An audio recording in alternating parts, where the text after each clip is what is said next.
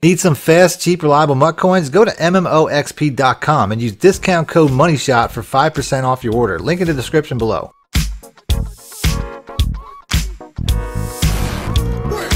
Welcome back, YouTubers and Madden fans. This is Madden Money Shot, sniffing out the Madden cheese as always. Got another tip video for you today. In today's video, I'm going to be going over a topic that I probably should have did a long time ago. Something that people have been struggling with all year, and that's beating the blitz. Now, you have certain functions that EA allows you. They give you some things to try to beat the blitz, but to me, I have a much better method. 7 things that you can do to beat the blitz aside from the blocking controls that are probably more effective. So I'm going to go over that in today's video. If you want to see more videos like this, let me know in the comment section, hit the like button. Other than that, before I get into the video, today I'm going to be releasing this video on draft day. So if you're excited for draft day and you have a favorite team or a favorite player that you want for your team to get, let me know in the comment section. I would love to talk drafts with you guys. The first tip that I would give you for somebody that's trying to, beat the blitz, if you have an opponent that's sending a lot of crazy blitzes, a lot of heat your way, you definitely want to be in the shotgun. So most of this video is going to be in the shotgun because to me, number one, you're starting back, like 5-7 yards deep. I'd have to see once we start to play, but you're starting back at a deeper position than you would if you start to play out in like a single back formation. You can see even a pistol formation is a little bit further behind the center than the actual single back. If you're starting off, if you're trying to pass out of single back, you're trying to pass out of I form and you're under center, you're basically making the defense's job easier because the cornerbacks, the blitzing players, they're all that much closer to you. And not only that, but the animation when you drop back is a lot longer. You're taking, multiple step drops. It's a much slower animation where the shotgun's basically like catching the ball and being able to throw it. Number 2 is something that I can't show in practice mode, and that's going to be a hurry up offense. Whenever somebody's running a intricate blitz, at least if it's a successful blitz, it's usually like 3, 4, 5 steps. And if you're running a hurry up offense, you can eliminate just one step. You can keep them from putting that last step in that makes that blitz actually work.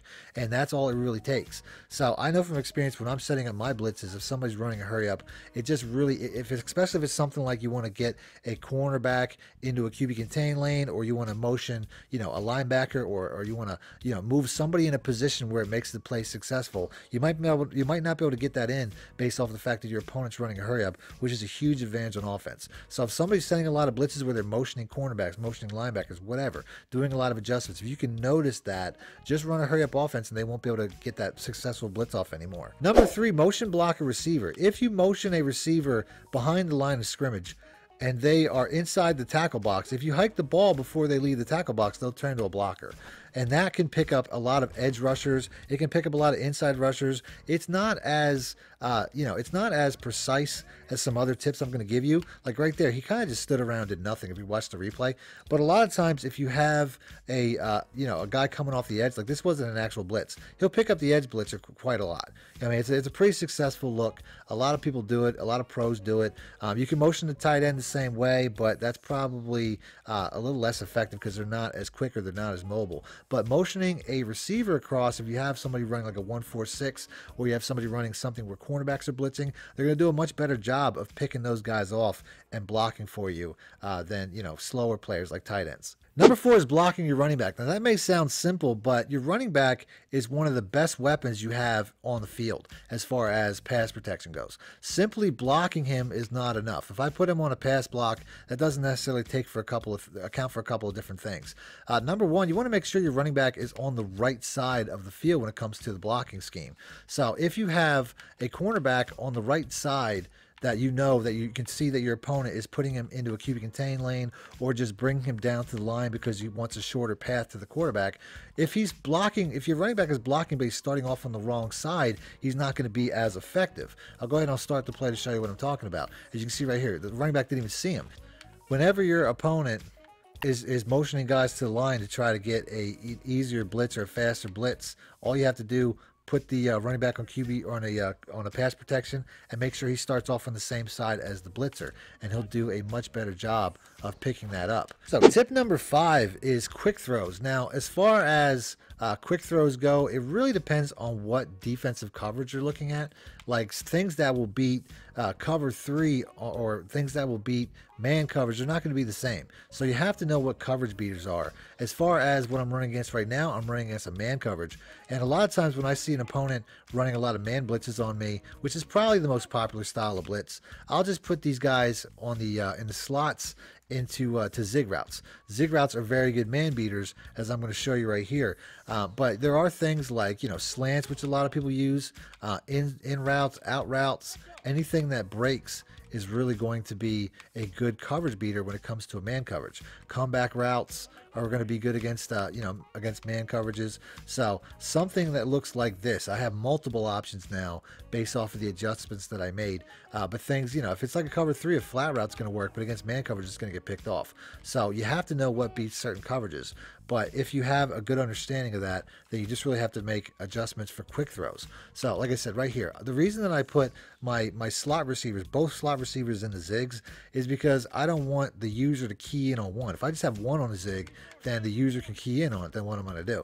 So like I said, put 2 receivers that you can throw to, so that if they decide to use one, you can throw to the other, and that's going to be your best way to get that open. So like I said right here, zig routes, instant open. If you dink and dunk and pick your opponent apart like that and go down the field just basically hitting 5-10 yard routes that you can catch and run, eventually they're going to get out of that defense because they're going to realize that you have it figured out and they can't beat it. Another good option is just streaking your fastest receiver and taking a shot. So if your opponent is coming out in a lot of blitzes, a lot of man blitzes, or if they're doing something even more like pressing, which a lot of people will do out of a man blitz, or really, you know, cover 3, cover 2, any time you press, streaking is going to be a vulnerable look. So if you see that, just find your fastest receiver. On this particular, you know, team is Deshaun Jackson. I'm gonna go ahead, I'm just gonna, you know, drop back and bomb it up, just lob it. So if that happens, I mean, I have a pretty good chance of coming down with it. I have a pretty good chance of making a big play, or at least threatening to the point where my opponent might have to rethink their strategy, which sometimes is enough. And then last but not least, we have the blocking controls. Now, I'm leaving this for last because ultimately, in my opinion, the things that I mentioned ahead of this are way more effective. But there are some good things you can do when it comes to blocking controls. So the LB button, the left bumper, or L1 on the PlayStation is what brings up your menu. You have a couple of different things. ID the mic is something that they added last year. If you think there's a particular player blitzing, you can change your blocking assignments by IDing them. That's hitting A and then hitting A again once you select the player. Other than that, you also have some really good things like slide left and slide right. So once again, if you're, you know, guys down the box, once again, you know, he's blitzing, just, you know, hit the right stick to the right or to the left based off of what side you think the blitz is coming from. That's a pretty decent look.